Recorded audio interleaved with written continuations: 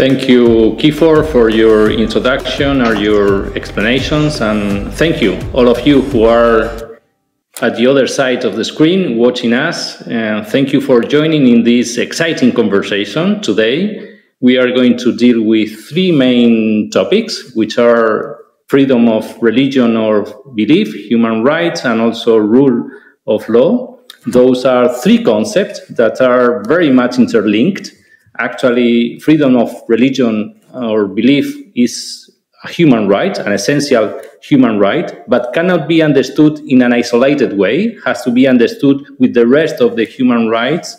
And therefore, we have to see the way that they can live together with the rest of the rights in a way that they respect each other. So we can answer questions related to the limits of the right in a way that does respect, does not harm other rights. That's very obvious in the case of the non-believers' rights. But I guess that we will have inputs and comments from our participants. We have today 6 very prominent and experts in the field that I have mentioned before. I guess that their participation will give us different perspectives because they have different backgrounds. So I guess that we will have the opportunity to confront different opinions. So the way that we are going to conduct the discussion today is by giving you some questions and giving you 2 rounds of interventions. I will ask you to limit your intervention between 5 and 7 minutes, and then you will have a second round of intervention, and eventually you will have the opportunity to wrap up in a final intervention. We have a list, as I said before, of 6 speakers.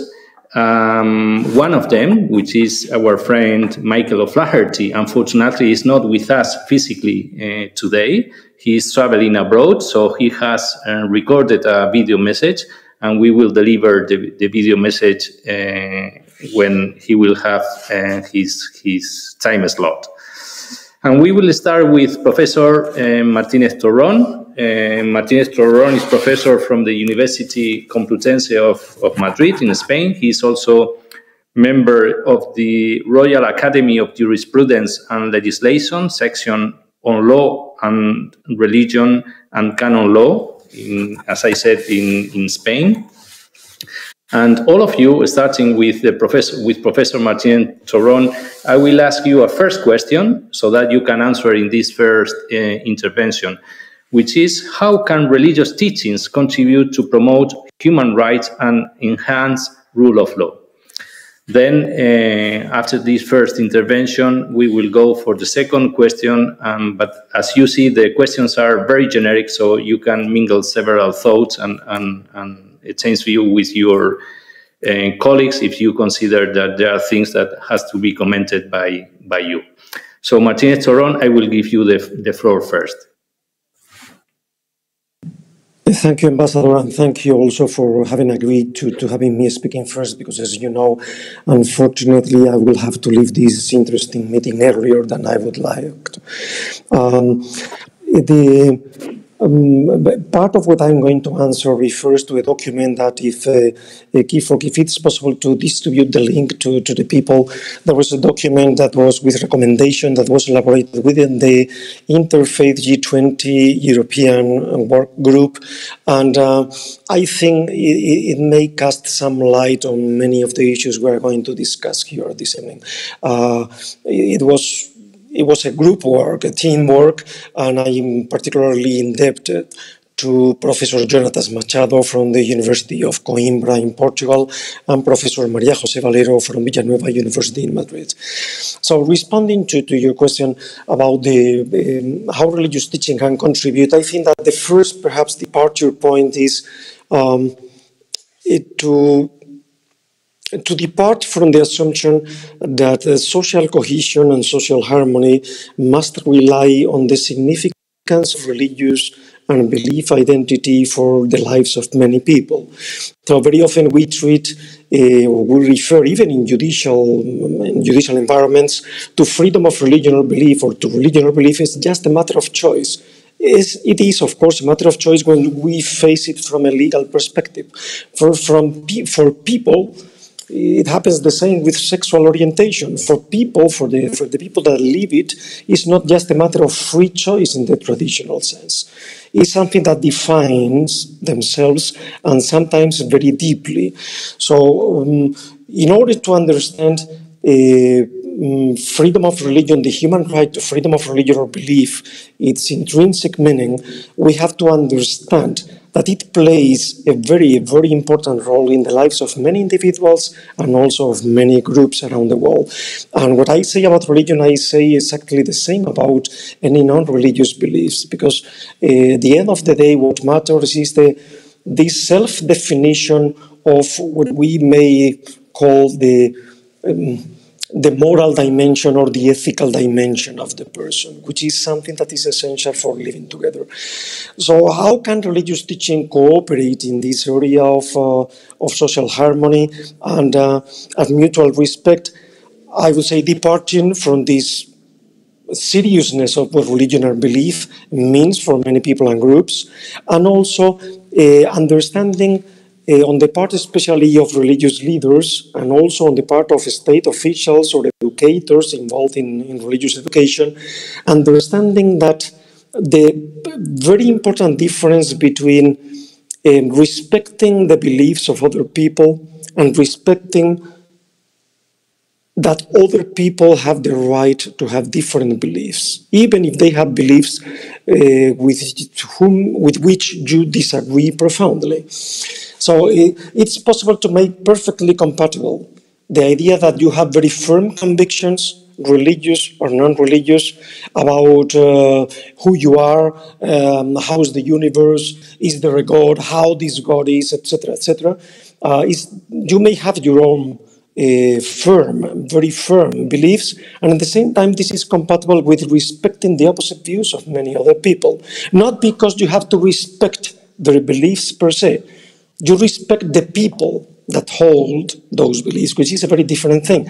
And once we understand that, it is possible to begin to speak about mutual respect, because respect comes from the people, not necessarily for the ideas. Honestly, I found the ideas of many people, sometimes ideas of my own, silly or impossible to understand, or irrational, or even despicable. It doesn't matter. The problem is to enter into a dialogue with people with different ideas and to try to find common ground between very opposite views of the universe. And that my experience tells me that this is always possible when there is good faith on both sides of the dialogue, when there are no hidden agendas, that I just pretend to have a dialogue with other people, but at the end of the day, what really matters to me is to be declared the winner of the contest. If we go through that itinerary, probably the results are not going to be very positive. And then any religious teaching they may assume the truth of some beliefs. For instance, when you are engaged in religious education in a religious environment, which is very different from religious education in a state environment or in a state educational centers. But in both cases, the education about the beliefs of other people must be permeated by respect for those other people, even, I insist, if you disagree with their ideas.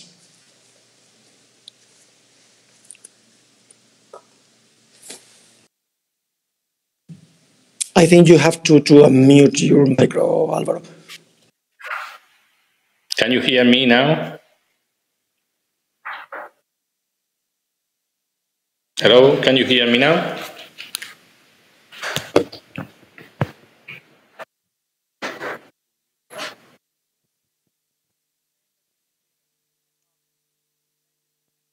So, can you hear me now? Please talk now. Yes, we hear you. We hear well.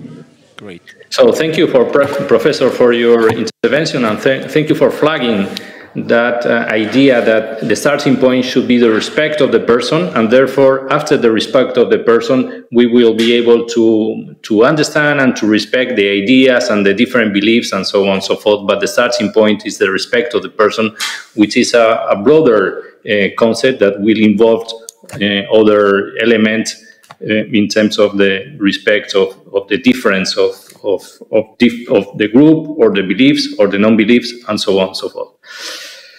So thank you for your intervention. We have as a second speaker Elisabetta Kitanovic, Dr. Elisabetta Kitanovic. She's the Executive Secretary for Human Rights at the Conference of European Churches. It's a very reputed professor and collaborator with many organizations.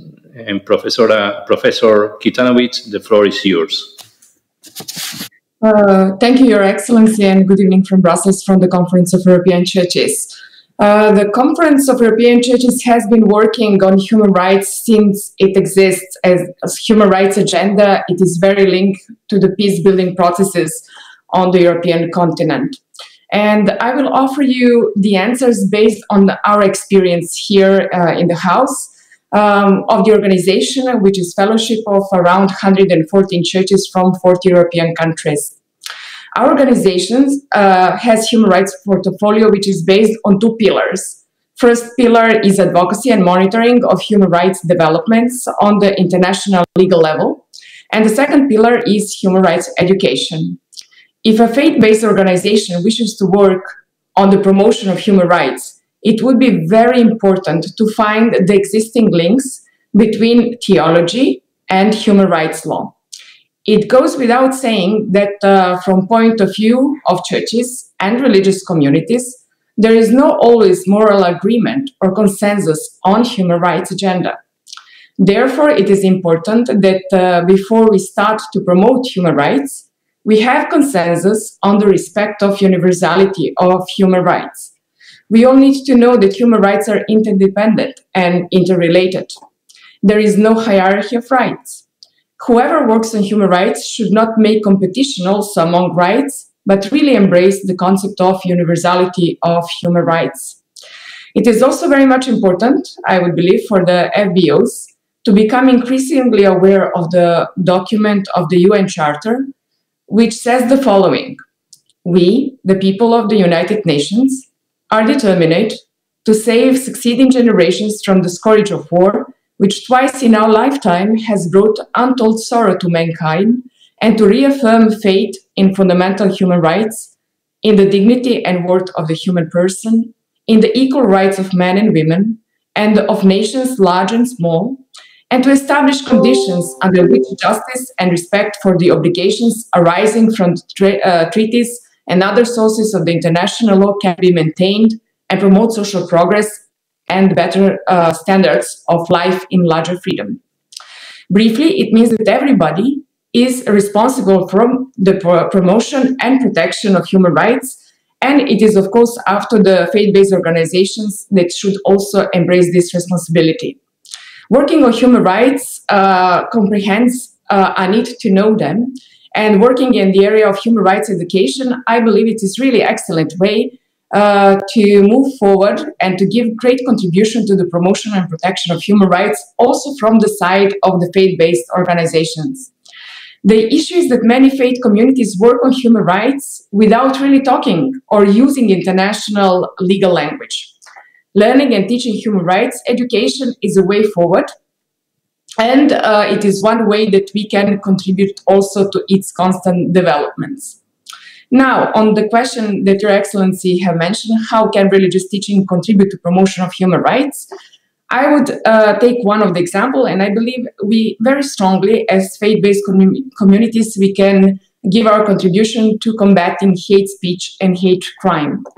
Combating a hate speech based on religious grounds and the relations between a growing lack of respect of other people in communications, especially in social media, and the rise of political populism on a global scale is one of the tasks for the churches and religious communities. As FBOs, we are committed to truth, love.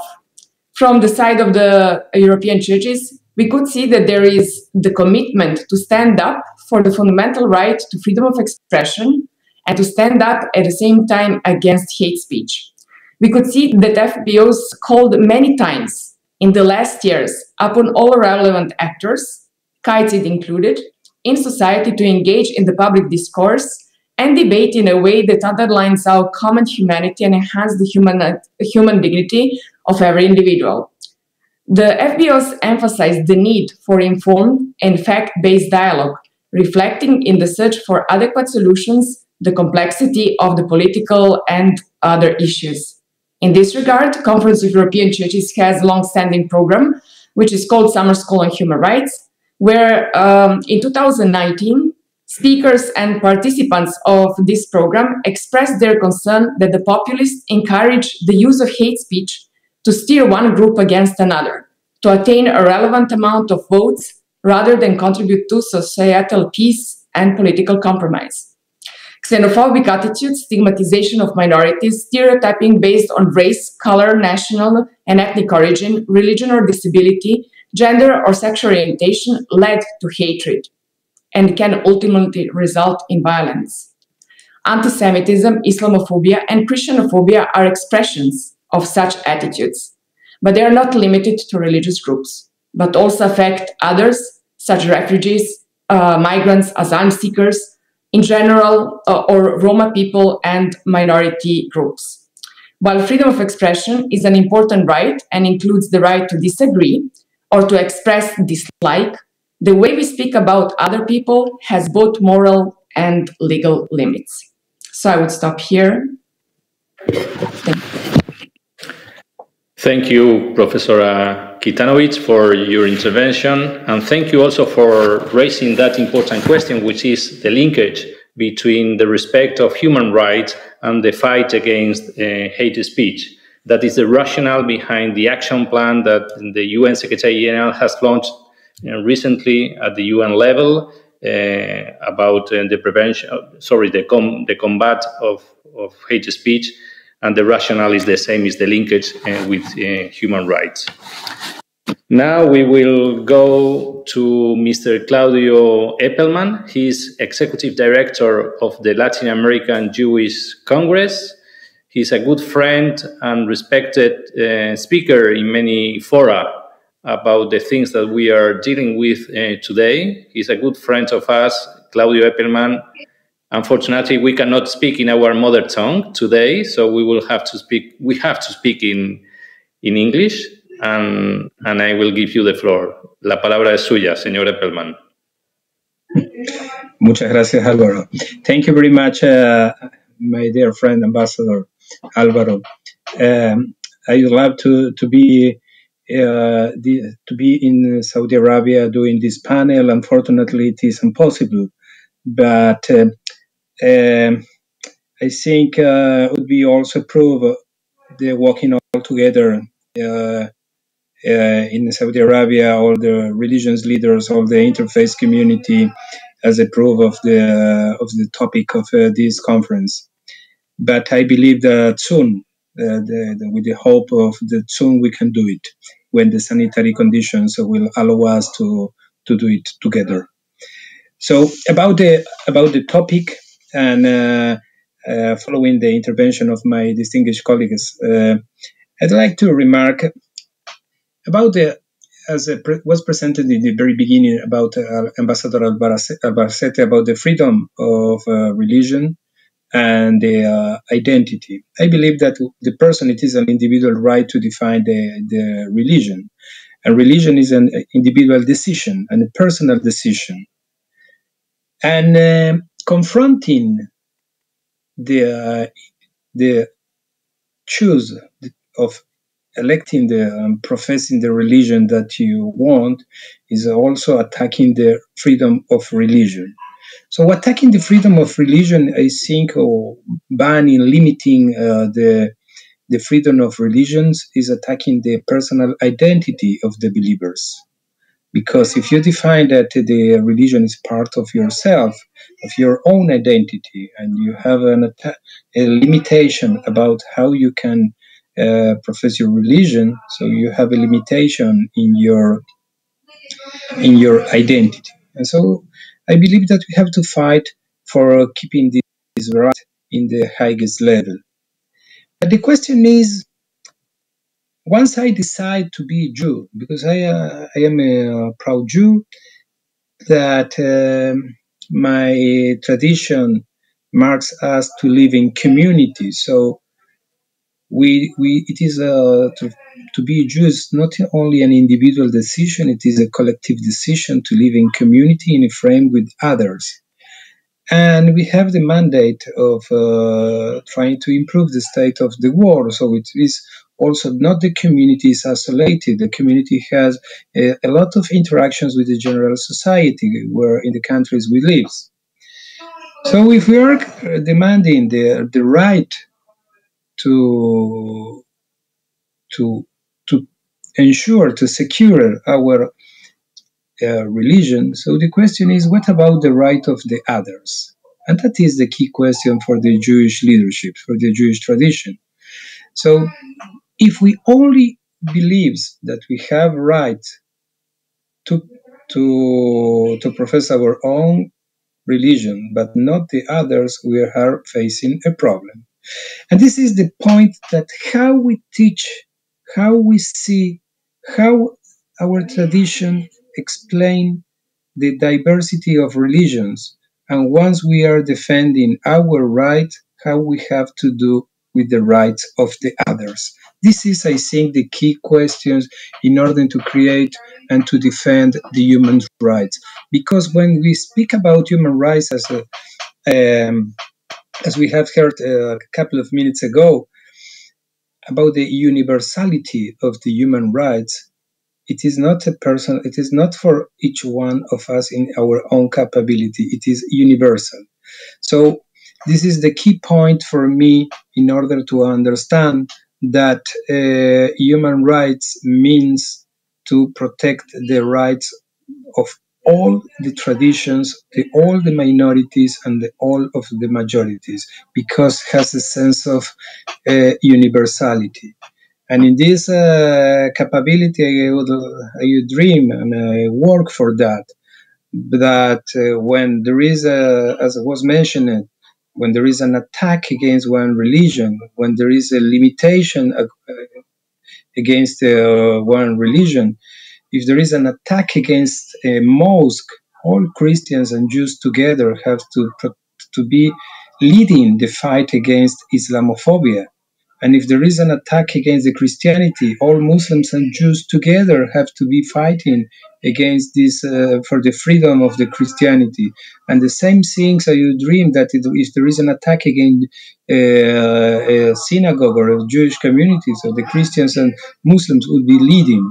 And this is interacting, and this is the way I think and I believe that we have to spread the idea that our right must be reflected in the other.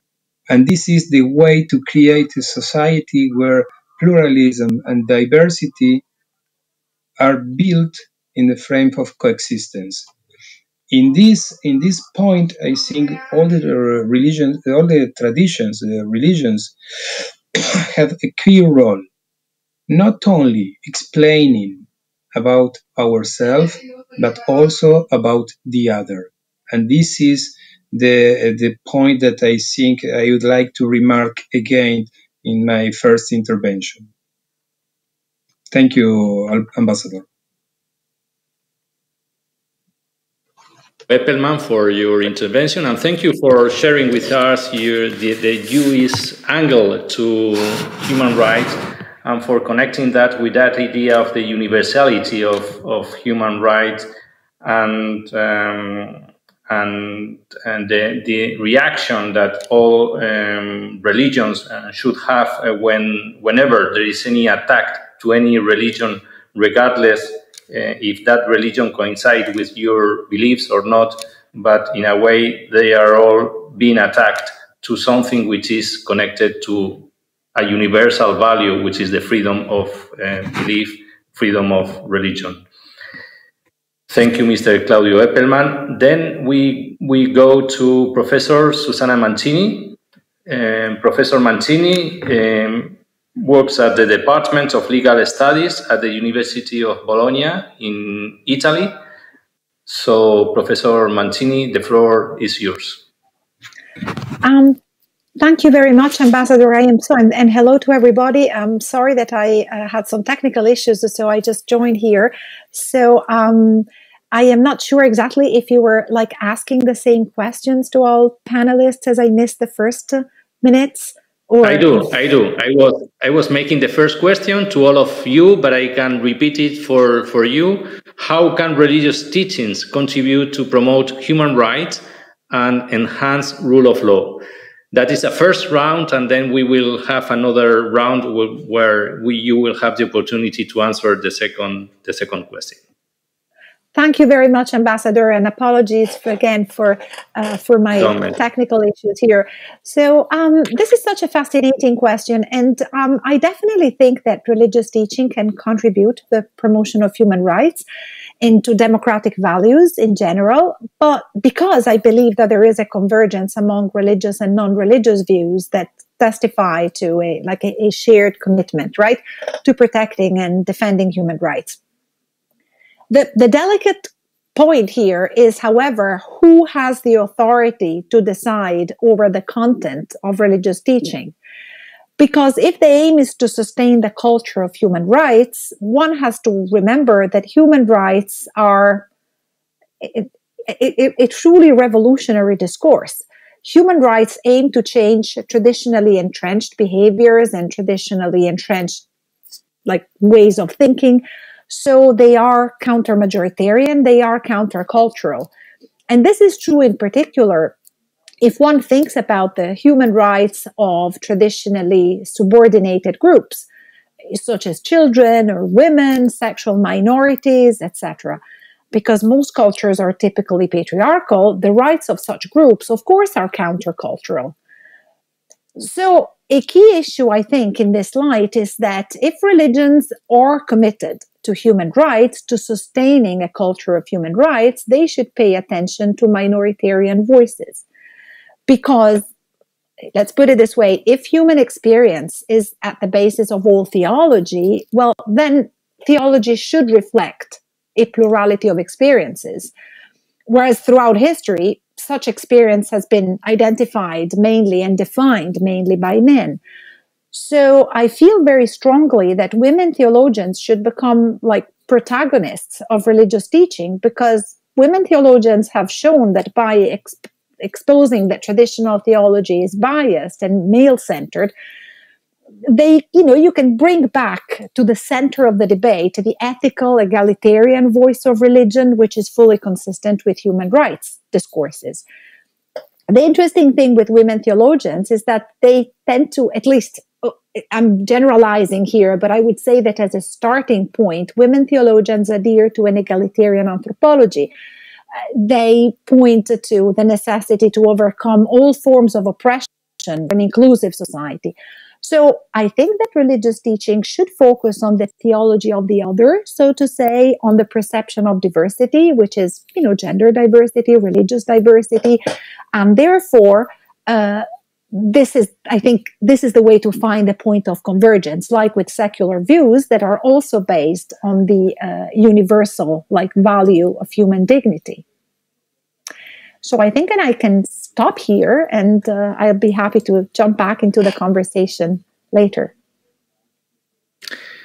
Thank you, Professor. With your comments, I think that you have complemented the interventions of the previous speakers by adding that idea of the convergence between believers and non-believers, and also the respect to minorities. And you have mentioned the group, the role of women and the idea to respect diversity, which is something that from other angles has been treated by other speakers as well, but definitely your intervention adds more elements to the discussion or to the conversation today.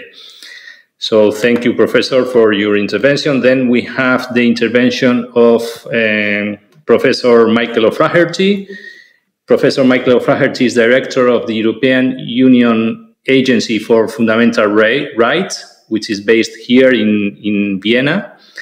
Unfortunately, Professor Michael O'Flaherty is traveling today. He's traveling abroad, so he's not in Vienna. He's traveling to Greece.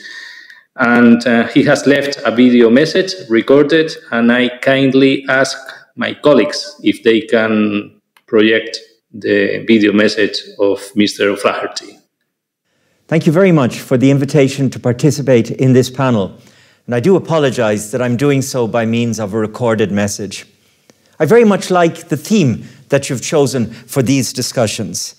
It's clear to me that we cannot have steady, sturdy rule of law without respect for human rights.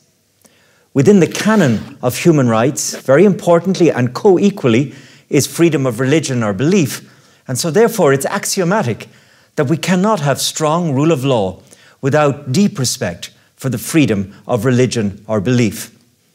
This is a topic we at the Fundamental Rights Agency work on in a number of different contexts and directions. Most importantly for our discussions today, I would suggest, in the context of our surveys of the experience of minority groups within the European Union, including minority groups that in some contexts are defined by religious affiliation. The figures are quite disturbing for certain groups. Take, for example, the situation of people who self-identify as Jewish in Europe. We're worried. We see patterns of harassment and discrimination which are growing worse in some places. We see a society that does not have sufficient confidence in the state to complain about its situation. In fact, being harassed, being discriminated against has become almost normalized for some people in the Jewish communities. And we in general see inadequate efforts by the state in some European countries to protect and to cherish its Jewish community. Things are so worrying that when we ask members of the Jewish community if they have ever considered emigrating from Europe, a growing number say that that indeed is the case, and that number rises the younger the Jewish community members with whom we speak. And frankly, my friends, if Europe loses its Jewish community, then something dreadful will have happened at the heart of the modern European project constructed on lessons learned from our past. Let me turn then to the Muslim community. Here again, we see worrying patterns of alienation, discrimination, even acts of violence, as well, of course, as a severe underreporting of these incidents to the authorities. Just a few months ago, we were able to add additional evidence regarding the experience of people who self-identify as Muslim within our societies. This time, we asked the general population, when broadly surveying them around their attitudes to human rights, we asked them particular questions. Here are the questions and the answers. In the first place, how many of the general population in our survey would welcome a Muslim person as a neighbor? 22% said they would not. How many would welcome a member of the Muslim faith into their family through marriage? 31% said no. And 21% of those questioned said it was okay not to hire a woman because she was wearing a headscarf. Now, the situation of the Muslim and the Jewish communities in Europe, while worrying in general, has become even more acute in the context of COVID-19, where, as you know, there have been preposterous claims made, particularly on social media, regarding their role in propagating the virus. Data such as those that I've just shared with you, my friends, illustrate the need for all of us to invest deeply in building respectful, diverse societies in which all of our members are treated equally and with dignity. In this context, I greatly welcome a number of current and upcoming initiatives of the European Union, in particular action plans of the European Commission, which I think are likely to make a profound positive impact. Now, going forward, I hope you'll allow me to broaden the issue ever so slightly, to focus not so much on respecting freedom of religion or belief, but rather giving religious voices a more respectful space in the broad discussions of how we promote and protect human rights, in my context, of course, within the European Union. I'm glad that this topic is getting increasing attention. I know that it's one that you look like and that the interfaith dialogues engage on from time to time, and this is greatly to be welcomed. The Fundamental Rights Agency plays its own modest part in these discussions. We have conducted and facilitated a number of discussions in recent years on this topic, and repeatedly there are two foundational learnings which emerge. The first is that we have to invest in spaces to dialogue. We need formally to create the environments where we can have the necessary exchange of views. And perhaps most primordially of all, within those dialogue spaces, we need to learn more about each other. We need to develop literacy about each other. The human rights community needs to develop a religious literacy. The faith communities perhaps could do more to develop a literacy around the formal structures of human rights protection. And again, coming back to our panel today, I think this is exactly such a space to have such necessary conversations, and I wish you very well for the proceedings. Thank you.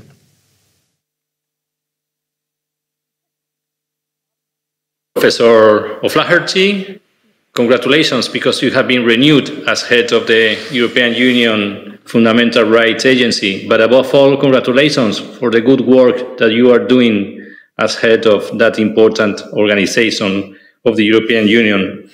You have flagged a very important aspect of the European Union construction, which is the respect of minorities, by saying that Europe won't be Europe if we Europeans, we don't respect minorities. And then you have used some statistics to speak about the Jewish discrimination and the Muslim discrimination in our continent. And you have advocated for the establishment of spaces for dialogue, and there where we find a common ground as an organization with the mandate of promoting intercultural and interreligious dialogue. I'm sure that you will understand that we follow your recommendations very, very, from a very close point of view. So that is the intervention. That was the intervention of Professor Michael O'Flaherty. And then as the last speaker in this first round, we have Dr. Abdi Zibene. I'm not sure if I have pronounced it correctly, and I apologize for that. But he's senior advisor to the minister at the Ministry of Peace in Ethiopia. Professor Dr. Zibini, the floor is yours. Thank you, Your Excellency, and this is a fantastic panel. I think everybody has mentioned a very important point, and this is a quite interesting dialogue. And you have also pronounced my name perfectly. And thank you for that, Mr. Dan. This Ministry of Peace is a government ministry, and it is the first of its kind. And Ethiopia, as you know, is a secular state.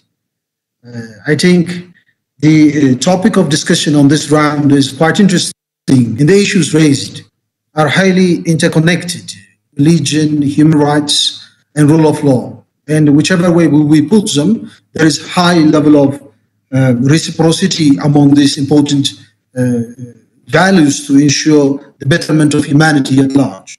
So through teaching of human rights, we can achieve a better religious right.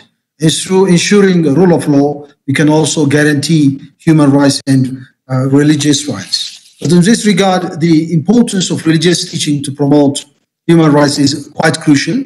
And in this regard, I would like to put 3 points. One, religion as one dimension of culture lays a foundation for human rights.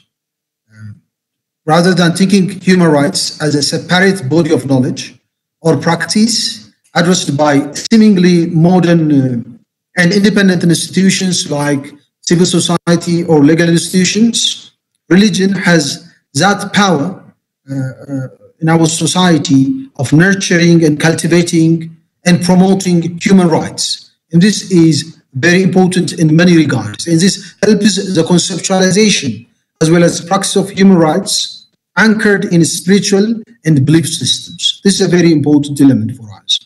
And secondly, religion via its sense of community also contributes the enhancement of rule of law in taming or transforming the individual. And this will play a very important role in nurturing ethic behavior across the populace at large. And a member of a community, unlike the individual, without such membership is likely to have the tendency to have a reasonable degree of shame and fear that would potentially prevent them from breaking laws in general and from infringing human rights in particular. So there is a huge connection between belief and respect to the law.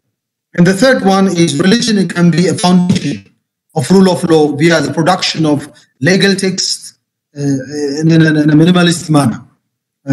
From our experience, Ethiopia is one of ancient nations, and we used to have very old texts, religious texts, that serve as a base for the law. And so there is a huge connection between the rule of law and sometimes also where the law is extracted have huge connection from religious texts and teachings. So these are very crucial elements. One example in Ethiopian case is the Fitaha Nagast, or Law of Kings, first written in Arabic and used quite extensively for a long period of time in Ethiopian history as the source of law. But in our case, we have large population here in Ethiopia, and in our also neighborhood in the Horn of Africa, a large number of the populace subscribe to religion, 97%. So religion is quite crucial.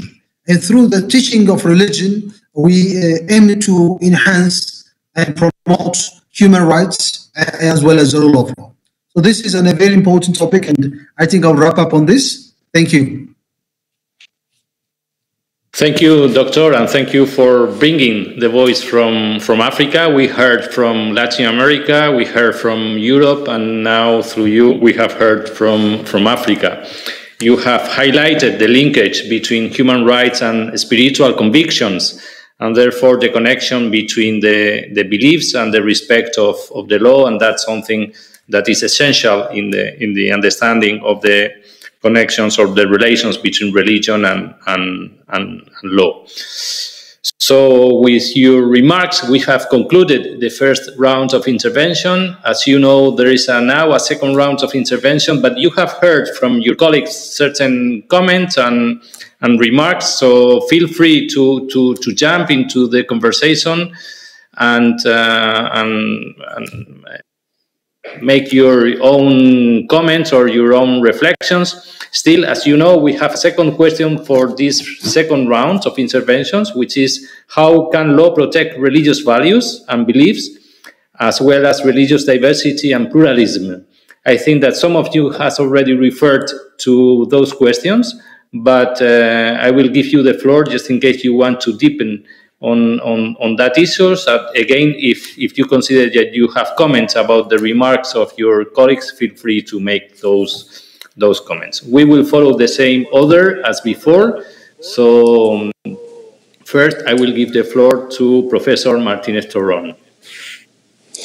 Thank you very much, Ambassador. I'm very glad you asked this question because very often we talk in these type of meetings about interreligious dialogue between religious believers, non-religious believers, that Susana Mancini was referring to, etc. And I think this is very nice, and we have to do it, and we have to establish the institutional channels of cooperation between the state or society and religious community. But the fact is, even if they are a minority, there are a significant number of people in this planet that engage in violent and in intolerant behavior, and even proclaiming ideas or alleged beliefs that would justify those actions. Another thing, this is the role of lawyers. We lawyers, part of our job is not very nice and consists in figuring out the worst possible problems so that we can anticipate those problems and we can figure out ways to prevent those type of conflicts, or if we couldn't prevent them, at least to solve them in a rapid and efficient manner.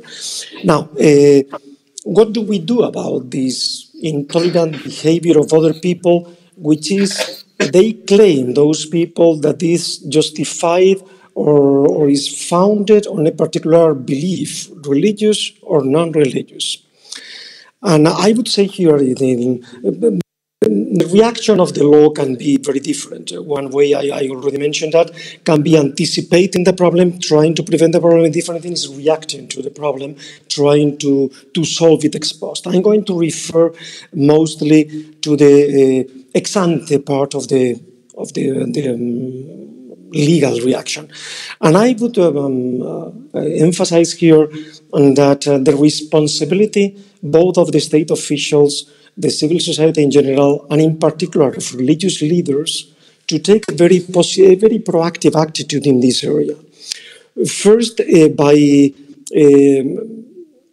emphasizing through education, we talked about that before, emphasizing like the positive aspects of freedom of religion or belief. And I realized when we talked about religious education in the first round, we should not understand it exclusively as education about religions or beliefs, also about the human right to freedom of religion or belief, that surprisingly lots of people in this planet don't have the slightest idea about what it means in practice. So it has to be taught. And the second thing is, in addition to this positive role of religious leaders, I would emphasize the need of cooperation of religious leaders with the state authorities in counteracting the violent or intolerant behavior of other people.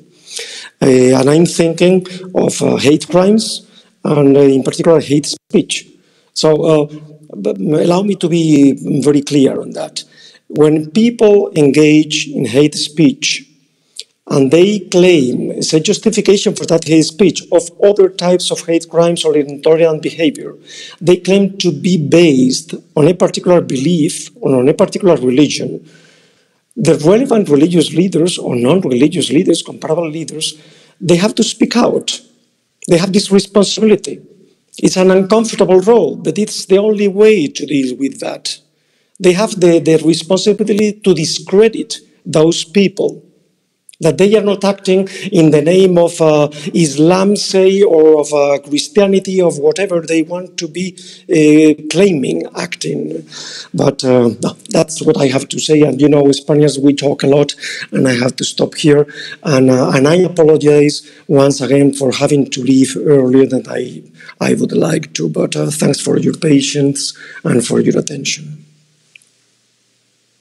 Thank you, Professor. Just before you leave, I have a question for you. You said that they have to speak out. I guess that you refer to religious leaders, but religious leaders of those religions who have been manipulated to justify violence, or you mean also religious leaders from other affiliations so that they can support the idea that religion, is manipulated? That's a very pertinent question, and I would say both. Everybody, religious or non-religious, we all have, from each of one, from our respective roles in society, we have the responsibility to take the reins of the problem, not to just to watch it from the palco, as we say in Spanish, from the theater, from the comfortable chair on the theater. No, we have to go to the stage and to do something about that. And of course, leaders of other religions have also a responsibility, but the main responsibility, I would say, the leaders of that particular religions, because they have more credibility to be speaking on behalf of that religion, not the other extremist people that commit certain crimes alleging this or that other particular belief. That was what I had in mind. But thank you. Thank you, Professor. I'm sure that you acknowledge that that's very difficult to pass the message to the media, because the news is not the statement of the religious leader, but the attack. And it's hard for the religious leaders sometimes to pass the message to the media.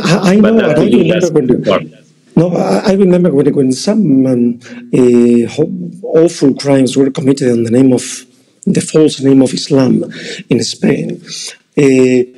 I remember talking to one of the main leaders in Spain. Unfortunately, He died a few months ago due to coronavirus. And he was telling me, when I asked him, why don't you speak out more frequently in the media? I mean, we try to do, but the media do not pay attention to us. They are interested in the other side of the conflict. They don't want to present the positive side of Islam. And I thought, you are right, that's a very difficult role, and it's very necessary. Yeah, I guess that you refer to Imam Tatari. He is really a prominent figure in Spain. He was the president of the Islamic community in our country, and we are missing him already. He's one of the victims of the COVID-19 in our country. Thank you, Professor. Thank you very much for your intervention. Thanks to you all, and I apologize for leaving. Please don't mention. Thank you. So thank you. After the intervention of Professor Martinez Torron, I will pass the floor to Dr. Elisabetta Kitanovic.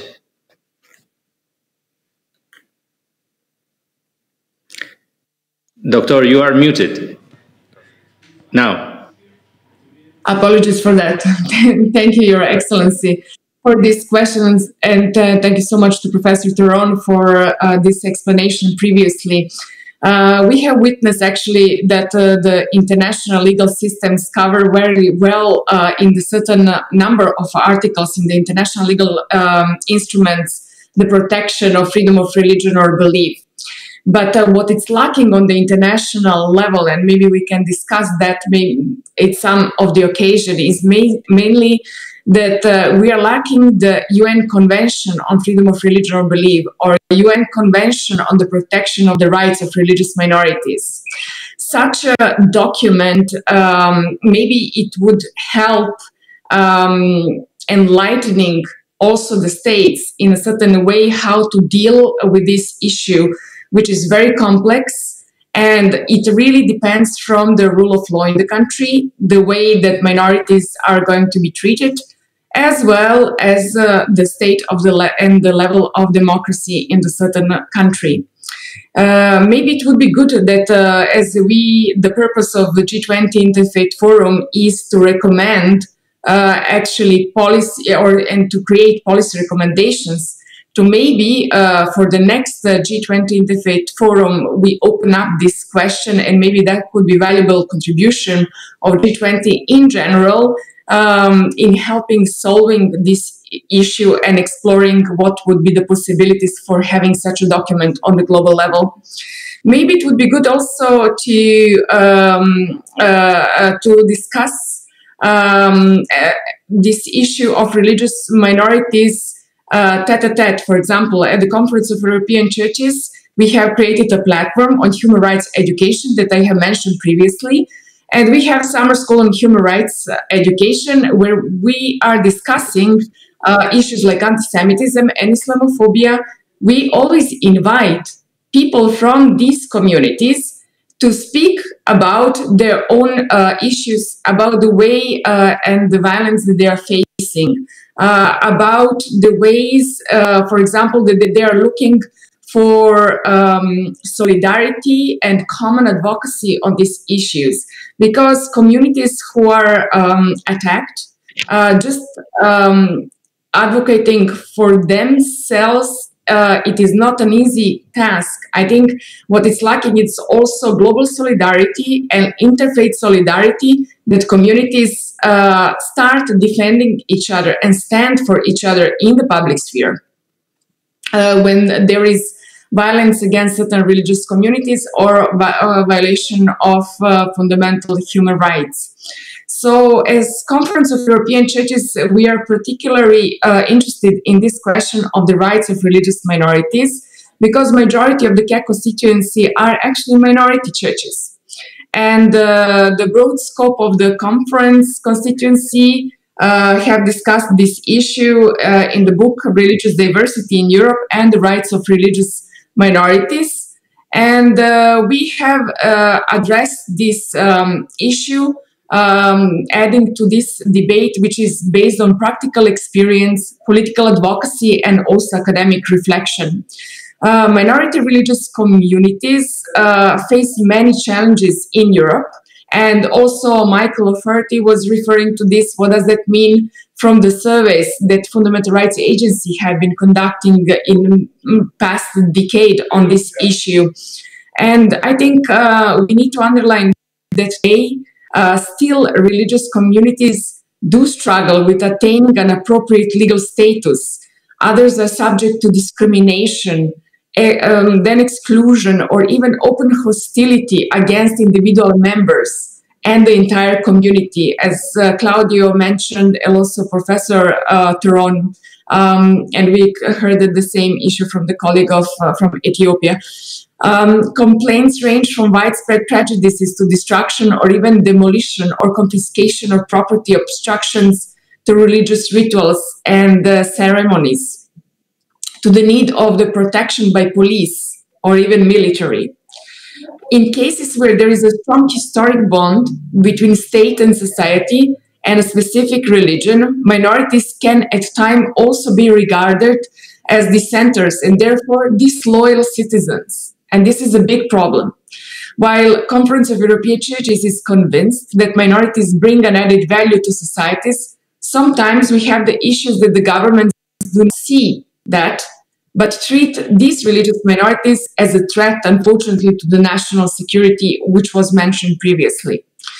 Quite often, religious literacy that Professor Susanna mentioned, its importance, and the female theologians discussing and participating and contributing to shaping the language and the narrative.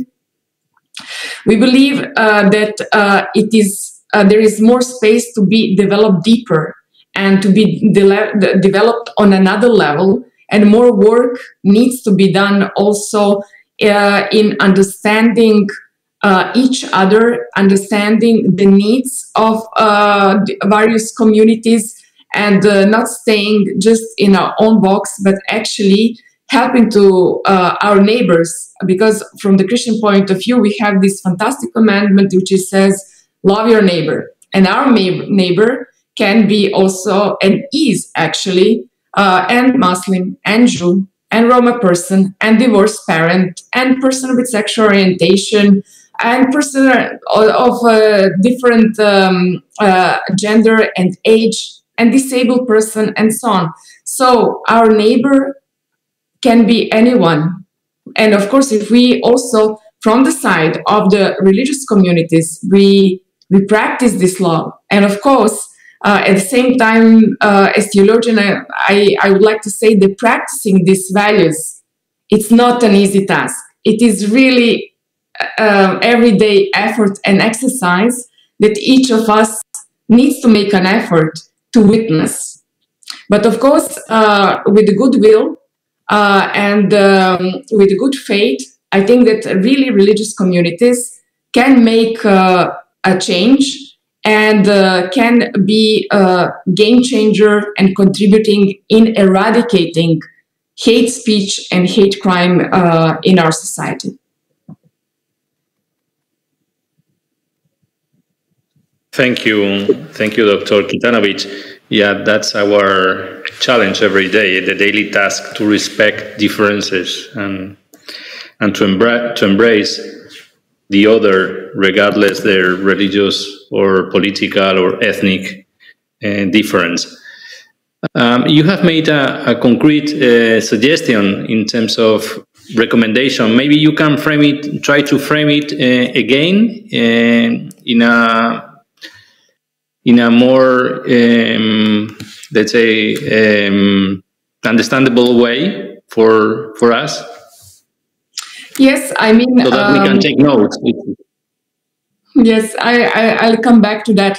That is actually not an easy recommendation, just to say, and it's very pity that Professor Theron is not here, because it would be very interesting from legal point of view to hear this opinion. But I see that Professor Susanna, it's also from the Legal Studies Department of University of Bologna, so maybe she could also comment on this question. Actually, on the international level, there is a lack of the United Nations Convention on Freedom of Religion or Belief. There is a lack, it does not exist. And then I have a question. I mean, I was asking myself, why it does not exist? And of course, then the first question on the first answer comes, well, that would be very difficult to draft. It is, I think, difficult work, and I see Professor Susanna, it's nodding. So I would like really to hear your opinion on that. And then another difficult issue that I think it would be worth discussing, and this is if we would have also UN Convention on the rights of religious minorities, not in general on minorities, but on the rights of religious minorities, or this maybe there could be one UN convention which would regulate actually both issues at this point. Of course, before we run to the policy recommendation, as G20, one would really need to organize a very thoroughly debate on this issue. But Dr. Kidanovic, do you think we should have regional legal instruments about the same topics that the United Nations has produced already, since they are universal values and universal objectives? Yes, it can be, but of course, if it exists on the UN level, of course, it can be adopted also on the regional level. But maybe it would be interesting to have this debate and to look how this can be done. Thank you. Terrific. Thank you very much. Mr. Eppelman, do you have comments or remarks on these questions? The floor is yours. Thank you. My colleague just said in the first intervention that there is a different language between the religious approach and the legal approach to this topic, and I want to go a little bit deeper in this point. And I say that if we recognize and we accept and we agree that diversity and pluralism in the society is a positive value, the question is, how do we protect it? What we should do in order to keep it and to protect from the extremist attacks against it. So, during the Second World War, there was a project, the Nazi project, that was to exterminate a minority in Europe. So, we know about the atrocities that the Nazis made with the Jews in Europe. And I think this is the learning we have to try to put in the universal language. And after what we saw in Auschwitz, the extermination camps, and I think we have to learn something. And I think when the world saw and understood what happened in Europe during the Second World War, the issue of the human rights came up and was put it in the higher level of discussion. And one of the promoters was René Cassin, who drafted the first declaration of human rights. He was from a Jewish family. He used to say that, he said that he only had to translate the 10 Commandments in modern language. And it was his remark about the Human Rights Universal Declaration. And what is the meaning of this sentence? I will try to go into it. And try to remark that if we put a candle in the darkness, we can say that it is a point of reference, and it is clearly what should be done. It's a moral commandment. It is the protection of the individuals and the rights of individuals and the human rights, human being. So, what is the point? And this is, I think, the role of the law and the universal law. If a country, if a society, if a government wants to attack a minority, the law must be the instrument to protect the minority. If not, we can repeat this story. And how to prevent what already happened, and we are learning, is the question to the law. So we have here the need of some laws and also some international laws to protect minorities. And I think that is the value of the Universal Declaration, Universal Declaration of Human Rights, that it is a candle that marks the path where the law must be protecting in the national level the minorities, the person, not only the minority, also the individual rights. And I think this is something that we have to learn, and we have to also, as has been said, to prevent to repeat it. And this is a point that I believe that is a relevant instrument, because if not, we're going to see how can be made a decision of a government also to attack or to do not defend the freedom of the minorities. This is for me the point about because I explained it in my first intervention, what can the religious teachers, the religious leaders can put us an insight in this topic. Now I think this is the insight of the law and the human rights, the recognition of the human rights as universals, and as an instrument to protect these values, if again we accept about diversity and pluralism as a value in our countries and societies.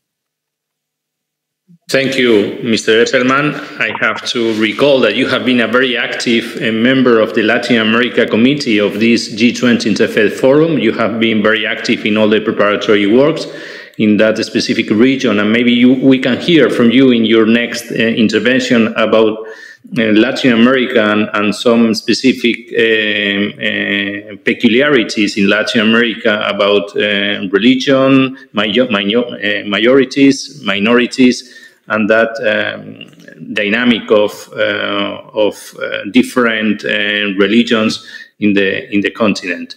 Thank you, Mr. Eppelman. And now the floor is to Professor Susanna Mancini. Thank you, Ambassador, and thank you to all of you, because these interventions are really on this. I mean, you've really pointed to all of the relevant problems here. Well, as an answer to the question that my colleague Elizabeth posed concerning the role of law, and specifically international law, in protecting religion, well, this is there's a huge debate around here. Just the European Court of Human Rights, that operates in a certainly not homogeneous, but at least in the context of the Council of Europe, which is very diverse, but not as diverse as the whole world, has a lot of difficulties in deciding religious freedom cases. And it is very criticized because in its approach, very often it ends up by using a doctrine which the court has called the doctrine of the margin of appreciation, which simply means that the state parties to the Council of Europe are by and large left with a very high level of discretion in deciding cases related to religious freedom. As a constitutional law person, I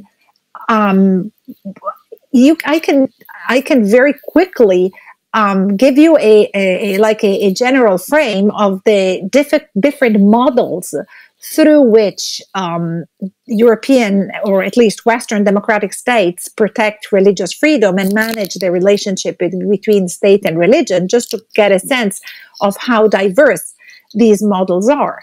So on the one hand, you have the French model, which is like this militant, secularist system bent on keeping religion completely out of the public sphere. Then you have the American way, which is an agnostic secular model that seeks to maintain a neutral stance among religions, but it doesn't shy away from favoring religion over atheism and other, let's say, non-religious perspectives.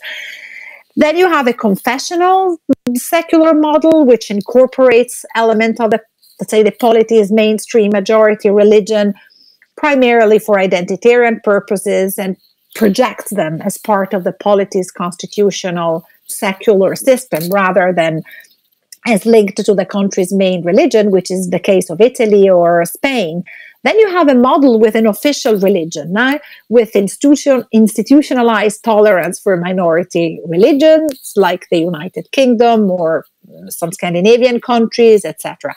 And then you have the millet-based system, like in which priority is given to collective self-government by each community within the polity, which is the case of Israel, or the case of India to a certain extent. So this, of course, gives you an idea of how diverse and how complex, of how diverse the relationship between state and church is in the world of Western democracy, and how difficult it would be to try and come up with an agreed upon definition of how to best protect the religion and religious minorities, especially because none of the models that I just mentioned is ideal. And it is not ideal because in Western countries, the secularization has implied a process of separation between the state and Christian churches, which means that it has naturally entailed the accommodation of the majority's Christian religion. So religious tolerance has really been kept bent at keeping religious diversity within the private sphere. And in a globalized world, this system doesn't work. We have to learn to integrate religion, for which the public versus private divide is not the same.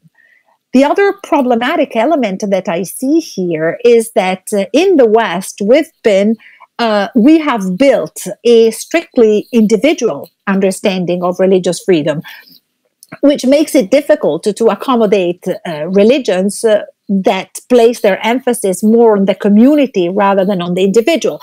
Many say that the understanding of religious freedom in Western constitutions, in the European Convention of Human Rights, is really a Protestant understanding of religion.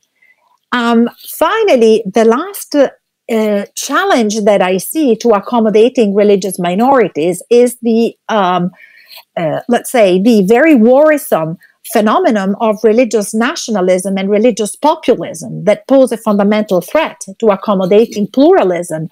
We can see the effects of using religion as a proxy to national identity in many parts of the world, from right-wing evangelicals in the US to the partnership of politics and orthodoxy in Russia to what goes on in Hungary and Poland, where majority religions are increasingly used politically as proxies for isolationism, anti-immigration positions, misogynist positions, etc., etc.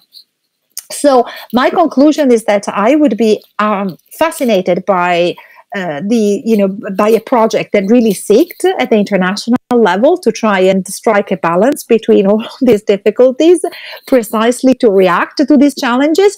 But I think that it is almost mission impossible. Thank you. Thank you, Professor. Dr. Kitanovic, I don't know if you have remarks to make to the comments of Professor Mancini before I give the floor to the next speaker. Yes, well, thank you, Professor Mancini. I mean, this was, I agree with everything what you have been pointed out, but I would be, I think, optimistic that maybe in the future, we could, when there is more consensus on the issue of solidarity, how churches and religious communities should be treated by state, that maybe this solidarity among churches, and religious communities and philosophical and non-confessional organizations at the end, standing together could maybe help in having, let's say, more rights-based approach in treating, let's say, religious disputes or violation of freedom of religion or belief, not only in a sense of margin of appreciation, but in a sense, really bringing more equality. I hear you, and being based here in Brussels, we know from the Lisbon Treaty that Article 17 actually says exactly what you have been saying, that there is margin of appreciation, and that means that European Union it's not having a competence on the issue of church-state relations or religion-state relations. So, and coming back, I really like your comment, and I will pick up this for our human rights working group at the Conference of European Churches, saying that, or referring that the current understanding about religious freedom and the way European Human Rights Court is taking its decision also comes from the very Protestant understanding of freedom of religion or belief. As Conference of European Churches, we are Orthodox and Protestant, Old Catholic and Anglican, let's say, fellowship of churches. Mm-hmm. And I could see that minority churches, actually, they have been a major inspiration for advocating on freedom of religion or belief. Very well, for years, as Conference of European Churches, we have been documented, really through various publications, the cases that where the churches were really fighting for the same recognition, for the same rights as majority, let's say, religion or churches in certain European states. So yes, I totally agree with you. It is long-standing debate, but maybe until our lifetime, we move things forward. Thank you. Thank you, Dr. Kitanovic. I guess that as an expert in the Balkans, you also have remarks about the idea of religious populism and the use of national identity manipulating religion in certain contexts. But now I will give the floor to the next speaker, our friend Dr. Abdi Zenebe. The floor is yours, Professor. Thank you. It is quite an interesting discussion. And there are a lot already being achieved. I think there is also a similar debate. This issue is equally difficult at a national level as well as at the global level. And across Africa also there are a number of movements to ignite such a unified stand to secure religious rights, like using the golden rules and other things have been to debate. And I think this is a very growing discussion, but very important. And I don't know how it's going to fit with the Professor Susanna's idea of universally developing some things and her thorough explanation on a relativist line across different religions and geographical locations. So maybe this will be also one other thing we can discuss. But in general, when we come to the second inquiry, especially I would like to connect this issue with our experience, with the Ethiopian experience. Ethiopia, as you know, is undergoing a major reform process, and the role of religion has been quite significant. We happen to experience high level of ethnic polarization. Ethnicity has been a very important political issue these days. In this regard, religion has played a very crucial role of creating a cross-cutting cleavage across different groups. And it played a very important role in bringing people across different divides, language and ethnic divides. And as a result, we have been taking aspect of religion very seriously. At times, it happened to be one of the last retreat to reconcile among different groups, because there are these ties brought by religion and belief system and other things. And one other things where we are observing in our part of the world is the revival of different belief systems and religions, which were, in the past dominant, however, somehow happen to be declining. But nowadays, with the growing democracy we are experiencing, we are witnessing the revival of different belief systems and other things away from, widely known religions across the world. So I think protecting religious diversity and pluralism and the values captured in them is a guarantee to enhance the state building process. Because whenever you create a venue where religious rights are respected in a mature manner, it serves multiple purpose. They will not be easily manipulated and used for violence and other activities. So in these days, we are using religion as a very important element in the state building process. This is why when we think of secularism, we have to consider our respective and peculiar cultural elements. Our own socio-political trajectory has to be taken into considerations. And through this, religious values and belief systems are very crucial. This is why when we see does secularism mean exorcising, so to speak, a religion out of public realm, we say firmly no.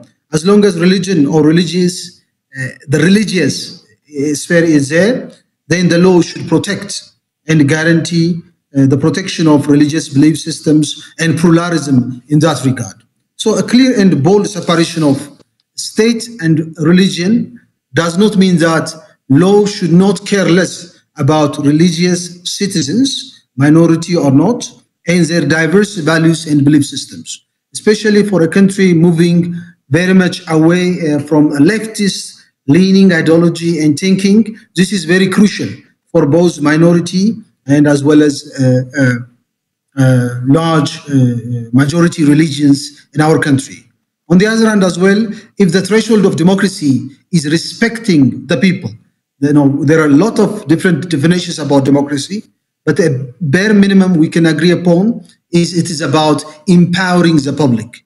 And when you have large number of people who are subscribed to religion, you have to ensure democracy. You have to ensure human rights. So respecting the religious values and belief system is very much connected to this very important issue.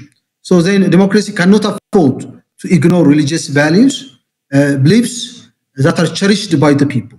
So respecting the values captured in religion are very much crucial for us. As such, the role of law is very, very important in ensuring the safety and the freedom of religious citizens. Now, at times we witness some overlaps across religious divides and ethnic divides, and this has to be corrected through the means of law.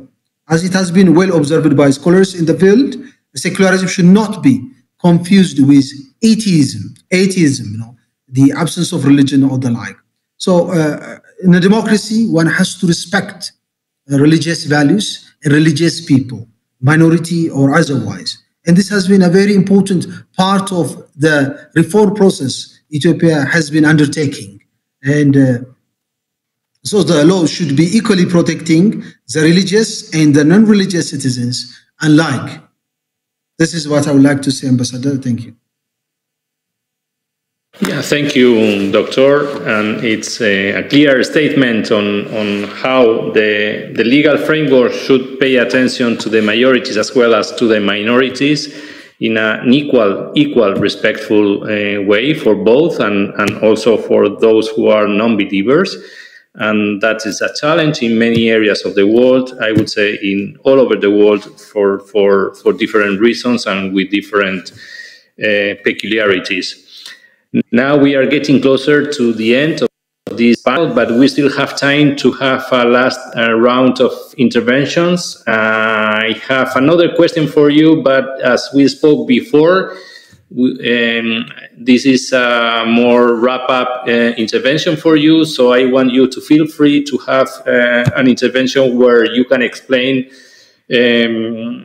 the views in terms of recommendations, conclusions, or specific questions that you want to leave on the table before you leave the session or we close the session.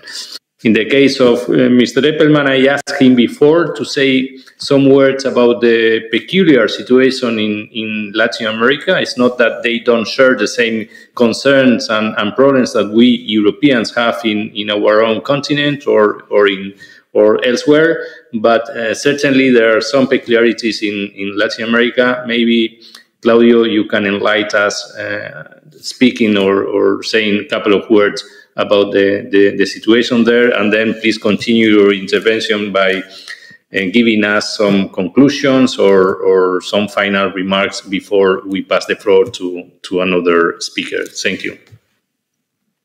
Thank you very much. I am in Buenos Aires, isolated at home since March 15. It means about 7 months at home, which is which is a result of a sanitary crisis that is overlapped with an economic crisis, which is overlapped with the social crisis. So, in principle, we can say that we don't have good news from my neighborhood, from my country. But I want to remark that we have something positive to share with with all of you, but particularly in this forum, that we don't have problems about interfaith coexistence, which is, I think, a value of this of the Argentinian society, but also from most of the Latin American countries. We don't have a. We have. I will put in a positive language. We have the best relationship between all the faiths living in this region, and I want to share with you a story. 7 years ago, I organized a trip to the Holy Land. When I say we invited 15 Jews, 15 Christians, and 15 Muslims to visit Jerusalem, later to visit Ramallah, and from Ramallah to visit the Holy See to meet with the Pope. But in Jerusalem, we met the President of Israel, and also in Ramallah, we met the President of the Palestine. And for most of the people, it was the first visit in this region, in Middle East. We use an expression, the hot potatoes. And when we land and we met first time in Jerusalem, we had dinner all together. We came in different planes. Not everyone flew in the same flight. So the first gather was the first dinner we had in Jerusalem, and we finished the dinner in the presence of some Israeli leaders from different religions, from some ambassadors. I have good news, but in Israel, as we heard, good news good news about religions not always are reflected in the media. We said we have good news. We had dinner all together. We have been in the same room for a couple of long hours, eating and chatting people, and we didn't kill each other. It was presented as a joke. But I said in this region, it's a sensitive topic, but nobody understood the sensibility of the story I shared. And the purpose of the trip was to learn about it and to pass a message in this region that coexistence between faiths is possible. And we, as a group, were sending this message to the Israeli Palestinians and also to the Holy Father who received us in the Vatican, that Argentinian society is a proof that coexistence is possible. And what I want to remark to also about it, that we believe that coexistence is not the result of the goodwilling. Coexistence is the result of the faith leaders, the step that they give forward in the right direction with a lot of courage, because sometimes the decisions are very difficult. And we did a platform. We were working very close with Ambassador Albaracete about it, trying to put all the religions together in a declaration that we call the Declaration of Cordoba, because Cordoba is the city where it was signed. And also remind something about Spain. Spain in the history, where in Cordoba was based, it was somehow also a city where coexistence between Muslim, Jews, and Christians was in some period a proof also of it. And we signed a declaration in which we said that we declare Latin America and the Caribbean as an area of coexistence between faiths. It was all the declaration. It was a very short statement, but we add only one extra sentence. We have to keep it. We have to work. We have to do an effort to keep this coexistence. And this is what I believe the role of the religious leaders.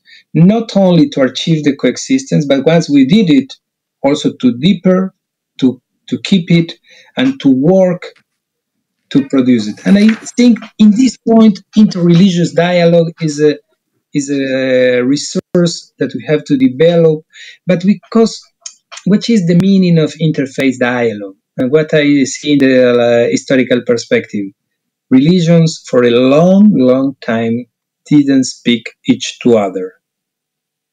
And we have a very negative relationship between all of us.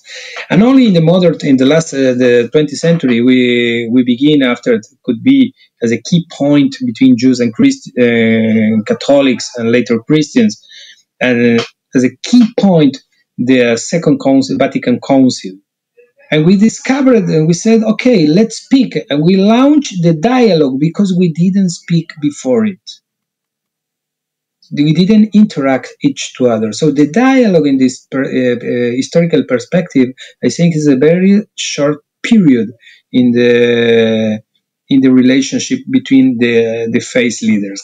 And now we launch it, and now we have to work about it. And I only want to summarize with another story, that's something that happened this year between the Muslim communities in the different countries in Latin America and the Jewish communities in some countries in Latin America.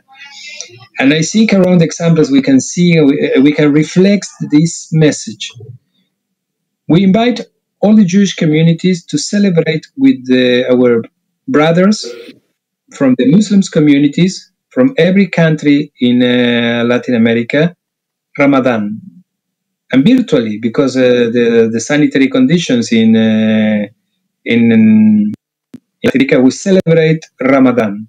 And later we celebrate the sacrifice fest, the Eid al-Adha, also together. The Jewish community celebrated together with the Muslim communities. As a result of it, my personal most moving celebration of the Jewish New Year, the Rosh Hashanah, was organized by the Muslim communities in Latin America, and they invite all the Jewish leaders in Latin America to celebrate all together the Jewish New Year. And I think in this kind of steps that we go, trying to do deeper our coexistence, we are passing a message that I would love to give as a testimony in this meeting in Saudi Arabia, to say coexistence between faiths is possible. And Latin America is a proof of it, because leaders are committed in the sense of the human fraternity. And human fraternity, it is not just a statement. Human fraternity is a way of interaction with the other.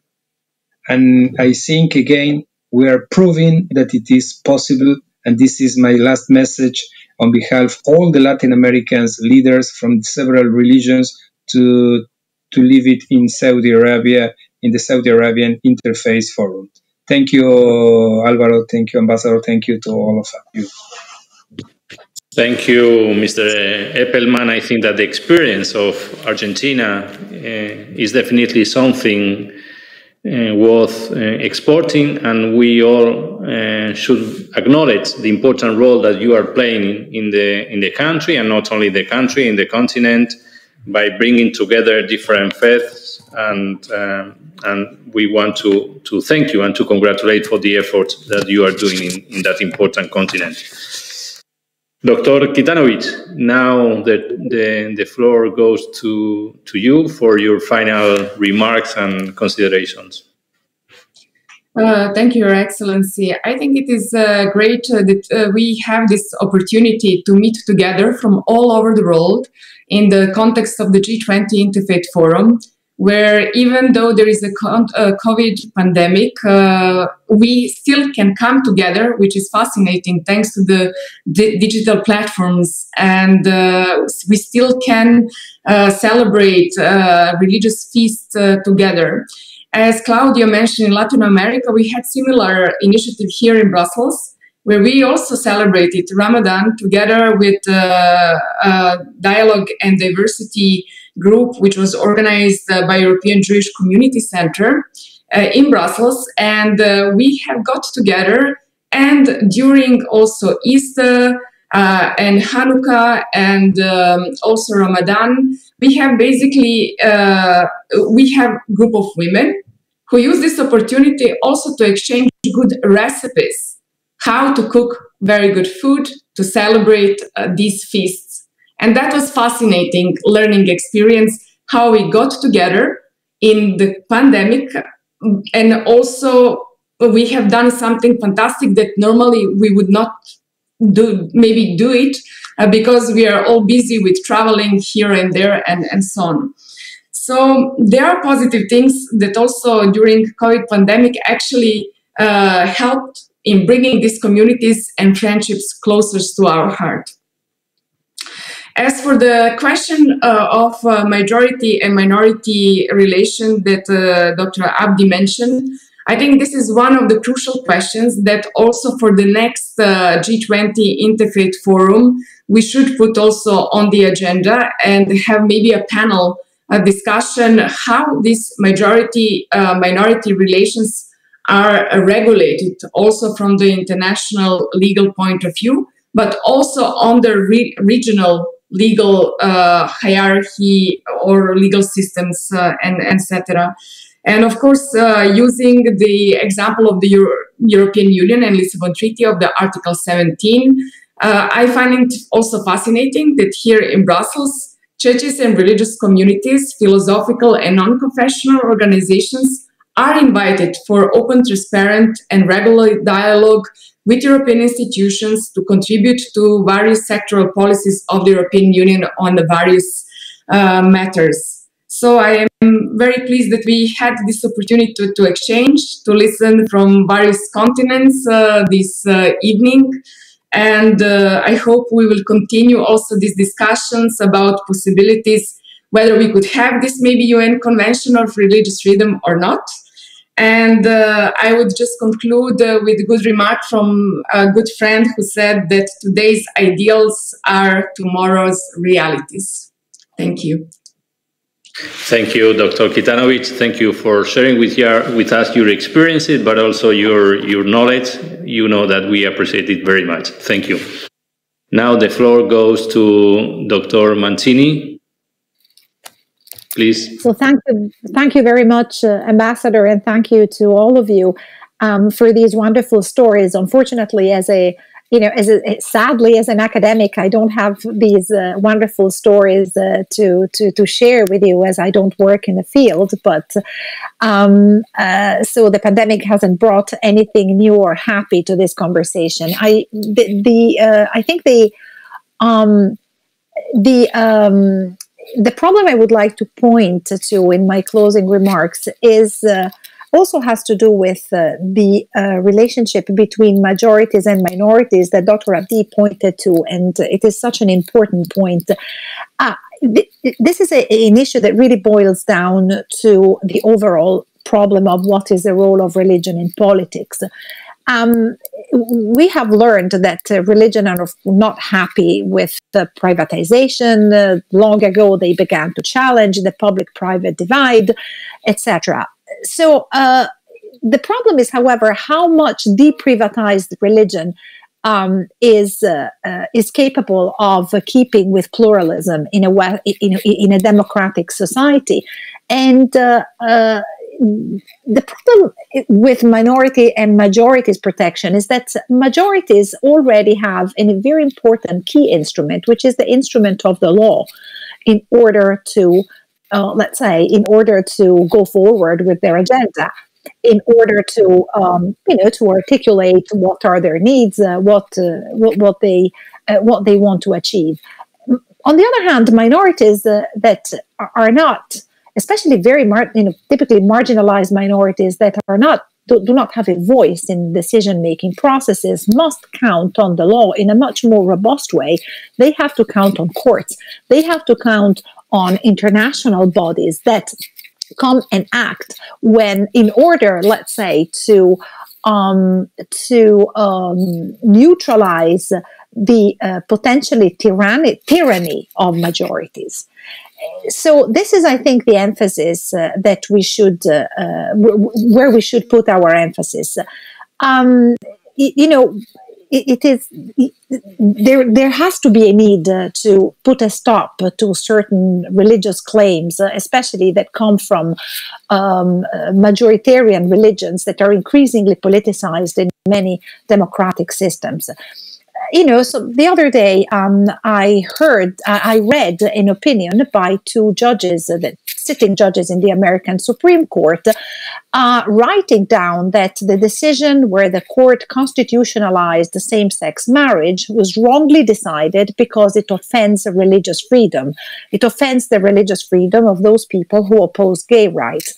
Well, religious freedom cannot translate into the right not to be offended. It cannot translate into the right to discriminate against traditionally marginalized minorities of all kinds, religious minorities, sexual minorities, etc., especially because traditional mainstream religion is often implicated in the marginalization of minorities.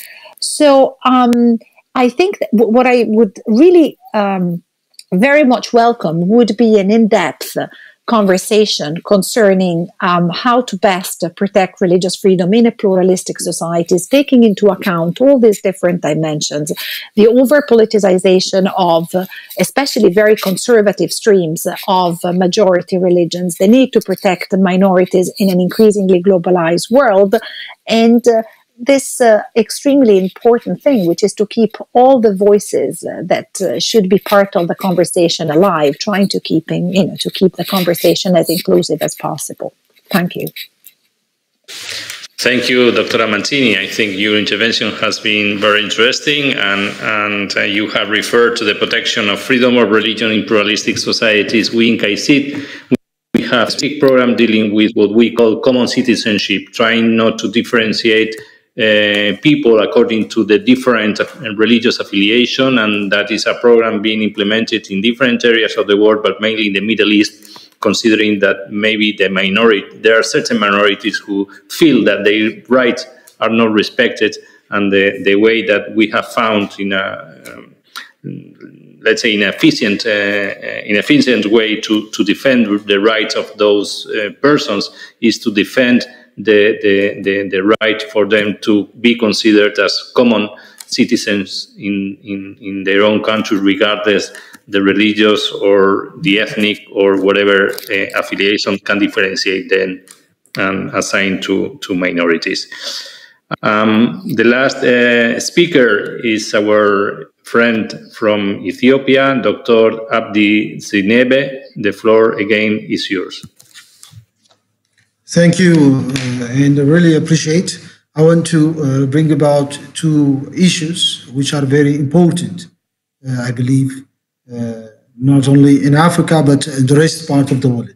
One is already indicated by our esteemed colleague from Latin America, that the interfaith dialogues are very much crucial instruments in ensuring both the rights of the minorities as well as creating cohesion at the state level. And this is also need to be linked to the important issue of making institutions, religious institutions especially, capable of practicing democratic, administrative, and institutional values. Corruption and institutional failures within religions is a major problem, and it challenges the credibility of such institutions. Institutions that seem to capture and the custodians of the ethos of a society need to be very much clean in not only preaching and communicating these noble values, but in practicing these values is always very crucial, because these institutions, as I said, when the going get tougher, we happen to rely heavily on these issues, and because religion and religious institutions communicate to the depths of human soul, and create fraternity and solidarity among humanity. So I think overall, these bodies, because our institution, the Ministry of Peace, is responsible in overseeing religious institutions. We know, we as a secular state, we have no right to interfere in the creed and belief systems and other elements of these institutions, but we are expected to look into corruption, administrative malpractices, and also internal conflicts within these institutions. And this is also a major challenge. Creating stability at an interfaith level and at an intra-religious level and inter-religious level is very crucial in many regards. So in this, I would like to wrap up my reflections, and I'm very happy to be invited here, and congratulations for the organizers, and I'm very, very happy to meet.